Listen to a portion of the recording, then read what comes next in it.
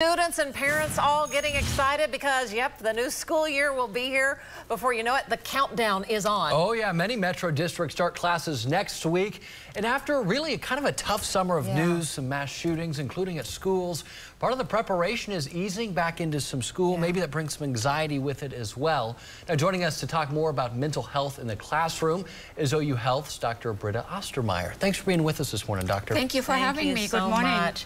You know, it's an exciting time of year, but then it seems like there's a little bit of cautious trying to step into a new school year. What's just kind of the first thing you think about when helping parents and students navigate with just all the recent headlines we've been seeing? Absolutely. It's important to start early. School starts next week, so this is about the best time to start back easing into the rhythm of when to go to bed and preparing, and think about how to get to school, what school looks like, and maybe getting in touch with classmates and teachers. Whenever kids are asking about some of these headlines we've seen across the country, how specific should parents get when discussing these things with their children? I would say they need to do that in conjunction with the school, because every school is different, and whatever parents advise their students, their children on safety needs to be coordinated with school efforts.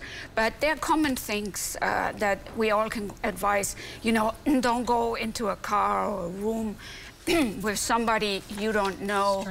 When you see concerning things that are a safety threat, then please let somebody know, at least your parents or your teacher.